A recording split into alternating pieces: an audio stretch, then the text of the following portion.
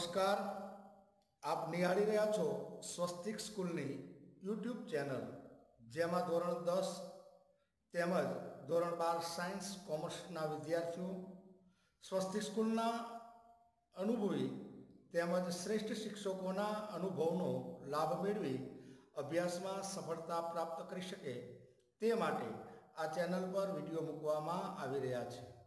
તમામ વિદ્યાર્થીઓ અને વાલીશ્રીઓએ આ યુટ્યુબ ચેનલને સબસ્ક્રાઇબ કરીને તેના રેગ્યુલર અપડેટ મેળવતા રહેવા નોટિફિકેશન બેલ આઇકોન પર ક્લિક કરવું સહકારની અપેક્ષા સહ। ફરીવાર આપણે નવા મુદ્દા સાથે આગળ છીએ। અગાઉ આપણે જોયું કોમ્પ્યુટર ટેકનોલોજી અને ઇન્ટરનેટ ટેકનોલોજીના ઉપયોગો અને ભયસ્થાનો। આપણે છેલ્લે જ્યાં આગળ ગયા હતા કે ઇન્ટરનેટ ટેકનોલોજીના ભયસ્થાનો। इंटरनेट टेक्नोलॉजी उपयोग भयस्थान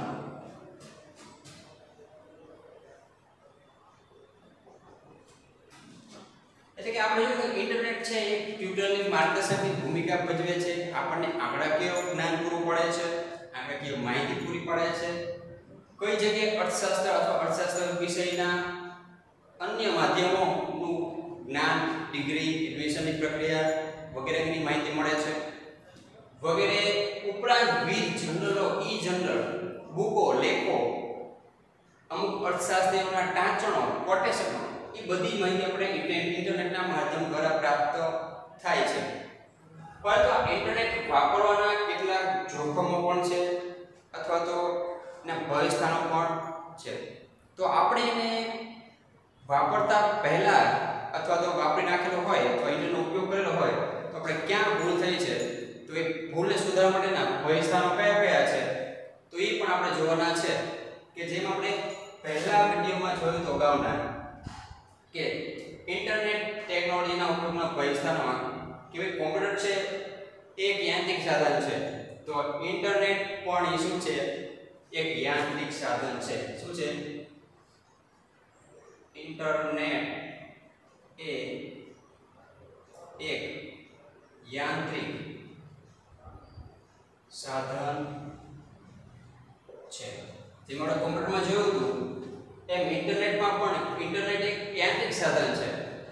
એ આપણને અભ્યાસ કરવામાં મદદરૂપ થાય છે, અભ્યાસની સામગ્રી સરળ બનાવે છે, પરંતુ એ આપણને માનવીનું સ્થાન લઈ શકતું નથી। જેમ આપણે કોમ્પ્યુટરમાં જોયું તો ભાઈ જેવી તમે માહિતી ઇનપુટ કરી હશે એવું જ આઉટપુટ પ્રાપ્ત થશે। એટલે કે માણસની જગ્યા, માણસના અભ્યાસ, માણસનું જ્ઞાન ઇન્ટરનેટ લઈ શકતું નથી। કારણ કે આપણે જોયું હતું કે ભાઈ ઇન્ટરનેટ અને કોમ્પ્યુટરની શોધ કોણે કરી છે, તો કે માનવીએ કરી છે। એટલે કે માણસ દ્વારા જ બનાવેલું છે, એટલે માનવીનું સ્થાન ઇન્ટરનેટ કે કોમ્પ્યુટર લઈ શકતું નથી। બીજો મુદ્દો છે કે કોઈ પણ માહિતી ભ્રામક પણ હોઈ શકે છે। કેવી?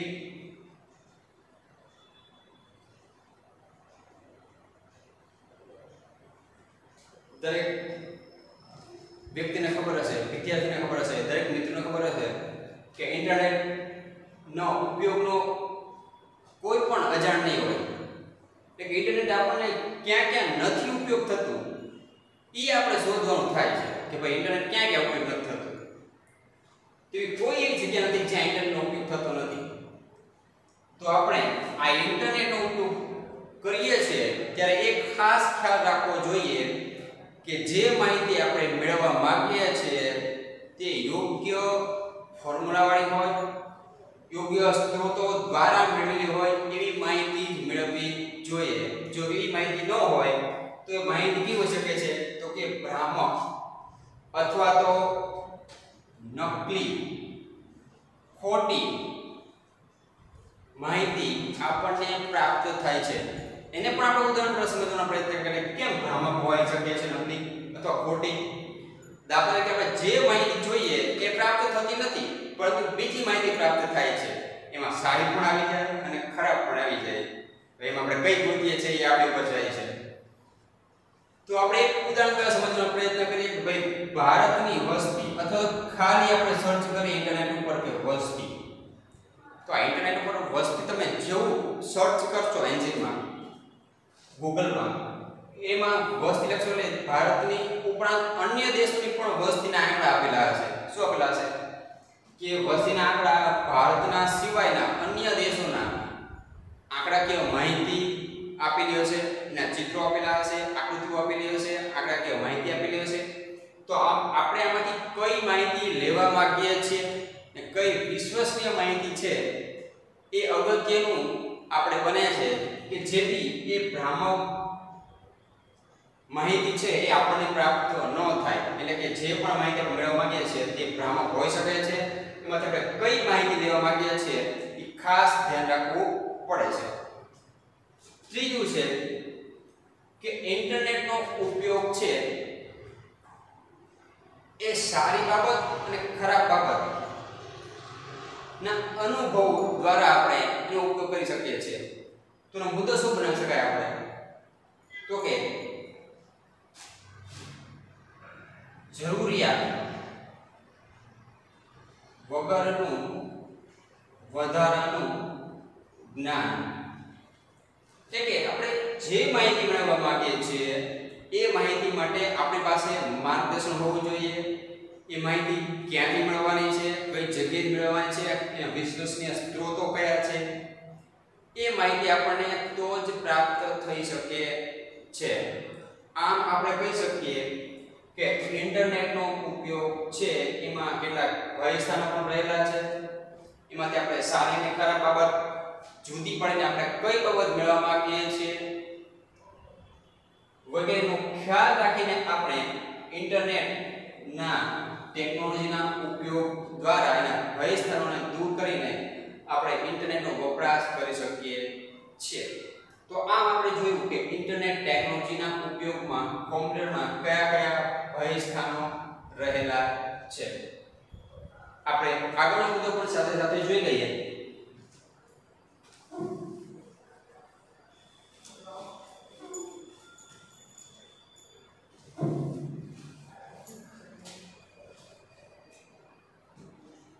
કે અર્થશાસ્ત્ર વિષયમાં જેમ આપણે આગળ જોયું કે ભાઈ ભારત દેશ છે એ ડિજિટલ ઇન્ડિયા તરફ આગળ વધતો જાય છે. તો એના માટે આપણે ઇન્ટરનેટ પણ જરૂરી છે, કોમ્પ્યુટર પણ જરૂરી છે. તો આ ઉપરાંત વિવિધ માહિતી મેળવવા માટે આંકડાકીય માહિતી પણ જરૂરી છે. તો એને સ્ટોર ક્યાં કરવી પડે, તો કોની પાસેથી પ્રાપ્ત થાય, તો એના વિશે પણ આપણે થોડો અભ્યાસ કરી લઈએ કે ભારતની અંદર ડેટા સીડી શું છે? ડેટા સીડી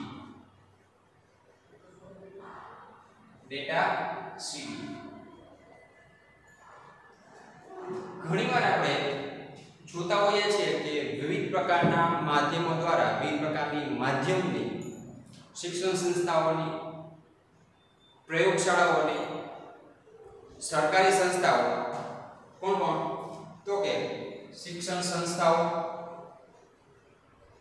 સરકારી સંસ્થાઓ,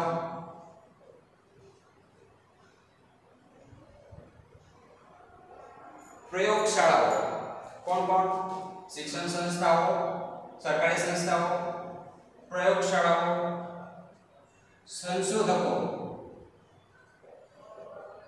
આ ડેટા સીટનો ઉપયોગ કરે છે. આપણા પેલા ડેટા સીટ અંગેની આપણે માહિતી ન હોય તો શું થાય? તો પેલા ડેટા સીટ વિશે આપણે સામાન્ય થોડીક માહિતી મેળવીએ કે ભારતના અર્થતંત્રના અથવા તો અર્થતંત્રની કોઈ પણ બાબતોની આંકડાકીય માહિતી જ્યાં તૈયાર થાય છે એ કોમ્પ્યુટર ભેગી કરીને જ્યાં તૈયાર થાય છે આંકડાકીય માહિતી ભારતના અર્થતંત્રની વિવિધ બાબતોની આંકડાકીય માહિતીની બાબત જ્યાં ભેગી કરી એકઠી કરી જે કોમ્પ્યુટર ડિસ્ક દ્વારા તૈયાર થાય છે એને શું કહેવામાં આવે છે? ડેટા સીડી. જેમાં શિક્ષણ સંસ્થાઓ, સરકારી સંસ્થાઓ, પ્રયોગશાળાઓ અને સંશોધકો આ ડેટા સીડીનો ઉપયોગ કરે છે અને આ ડેટા સીડી બહાર પાડે છે અને વેચવા માટે મૂકે છે બજારમાં. તો એનો સંસ્થાઓ કઈ કઈ છે? તો એક આપણે સામે આપણે ગુજરાત સરકારનું ઉદાહરણ લઈએ કે ભાઈ ડેટા સિટી આંકડાકીય માહિતી, તો કે state examination board SEB state examination board, આ વેબસાઇટ ઉપરથી આપણને વિવિધ પ્રકારની ડેટા શીટ પ્રાપ્ત થાય છે અથવા તો આ અંગેની ડેટા શીટ પ્રાપ્ત થાય છે કે ભારતમાં ગુજરાતમાં ગયા વર્ષે 10મા ધોરણમાં કેટલા વિદ્યાર્થીઓ પાસ થયા હતા, કેટલા નાપાસ થયા હતા, કેટલા સ્ત્રી હતા, કેટલા પુરુષ હતા. તો આમ આપણને શિક્ષણ સંસ્થાઓની વિવિધ ડેટા શીટ પ્રાપ્ત થાય છે. આ ઉપરાંત પ્રયોગશાળાઓ, દાખલા કે ઈસરો, તો આ પ્રયોગશાળા પાસેથી આપણને ગયા વર્ષે કયું કયું સંશોધન થયું હતું એના વિશે પણ આપણને માહિતી પ્રાપ્ત થાય છે. તો આમ આપણે કહી શકીએ કે શિક્ષણ સંસ્થાઓ, સરકારી સંસ્થાઓ, પ્રયોગશાળાઓ અને સંશોધકો છે એની પાસેથી આપણને આંકડાકીય માહિતી પ્રાપ્ત થાય છે અને જે બજારમાં વેચવા માટે મૂકે છે અને લોકો એની ખરીદી પણ કરે છે. તો કઈ કઈ ડેટા શીટ આપણને બજારમાં ઉપલબ્ધ છે? તો પહેલું છે એમાં તો કે રાષ્ટ્રીય આવકની સીડી, રાષ્ટ્રીય આવકની સીડી, વસ્તી ગણતરીની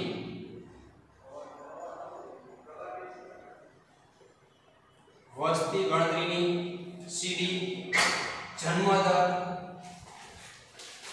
અને મૃત્યુદર. ચોથું છે આયાત નિકાસ અંગેની સીડી. કઈ કહે છે? તો કે આયાત અને નિકાસ અંગેની સીડી. તો આમ આપણને રાષ્ટ્રીય આવકની સીડી, વસ્તી ગણતરીની સીડી, જન્મદર, મૃત્યુદર, આયાત નિકાસ. તો આ રાષ્ટ્રીય આવક, વસ્તી ગણતરી, જન્મદર, મૃત્યુદર, આયાત નિકાસ અંગેની માહિતી આપણને બજારમાંથી સીડી દ્વારા આંકડાકીય માહિતી પ્રાપ્ત થઈ જાય છે. તો આ ઉપરાંત કઈ સંસ્થાઓ આ રાષ્ટ્રીય આવકની સીડી, વસ્તી ગણતરીની સીડી, જન્મદર, મૃત્યુદર, આયાત નિકાસ, બેંકિંગ ક્ષેત્રની સીડી બહાર પાડે છે? તો એમાં પણ આપણે જોઈ લઈએ કે કઈ કઈ સંસ્થા છે.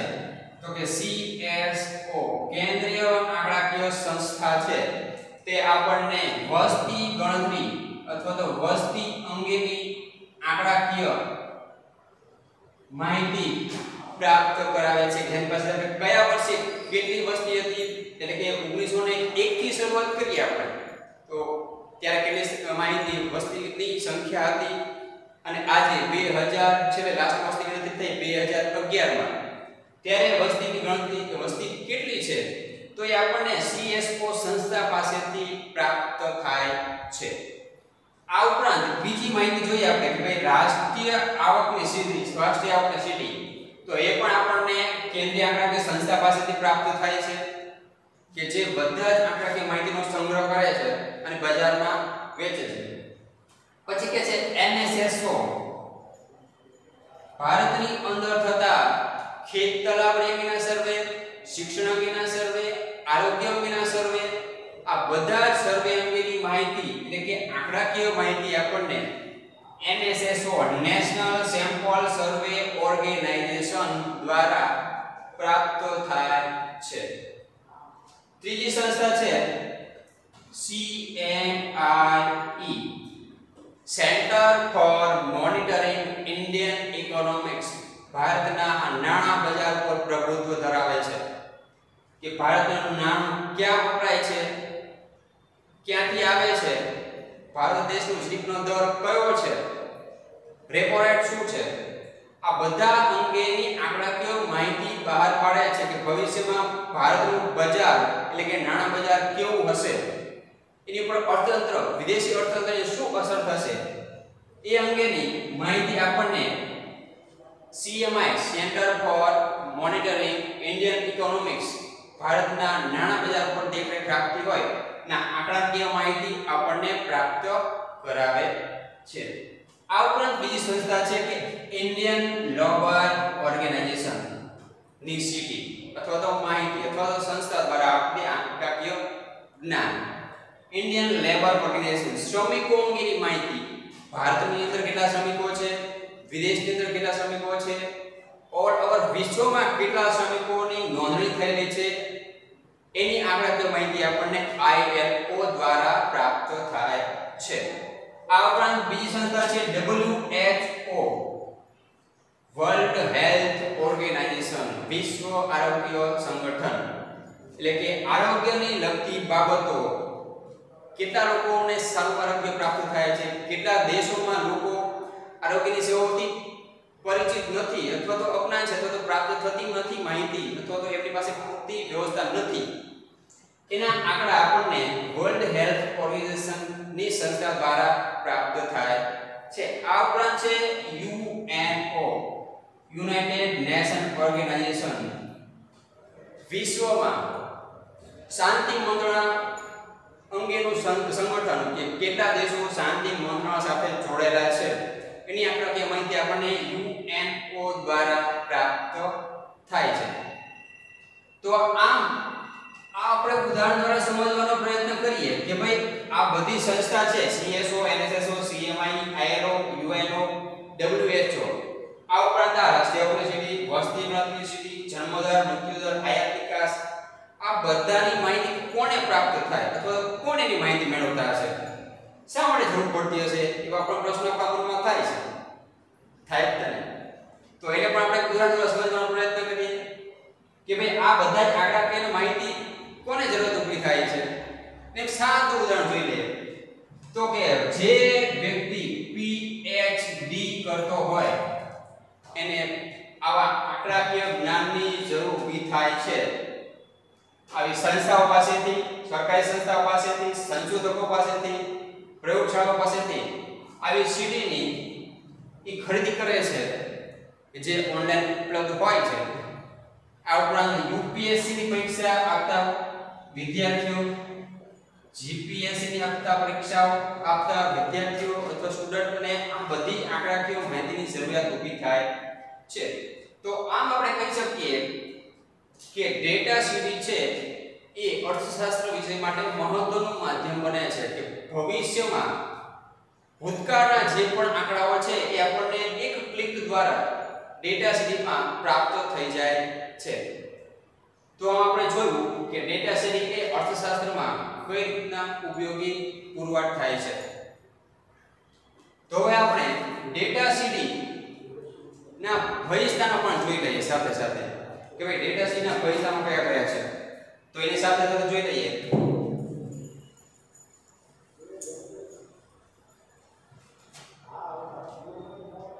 કે ભાઈ ડેટા સીડી ના ભયસ્થાનો, ડેટા સીડી ના ભયસ્થાનો.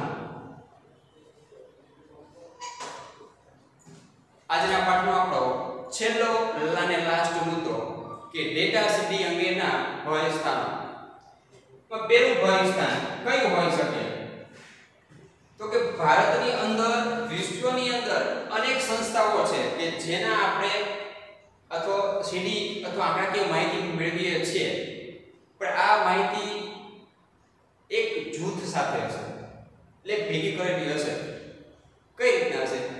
તો કે માની લો ઉદાહરણ આપણે સમજવાનો પ્રયત્ન કરીએ કે ભારતની વસ્તી છે અથવા તો ભારતની અંદર આવેલા વિદ્યાર્થીઓની સંખ્યા, તો એમાં કેટલા સ્ત્રીઓ છે અને કેટલા પુરુષો છે અને એમાં આપણું નામ કઈ જગ્યાએ છે એ ગોતવું મુશ્કેલ બને છે.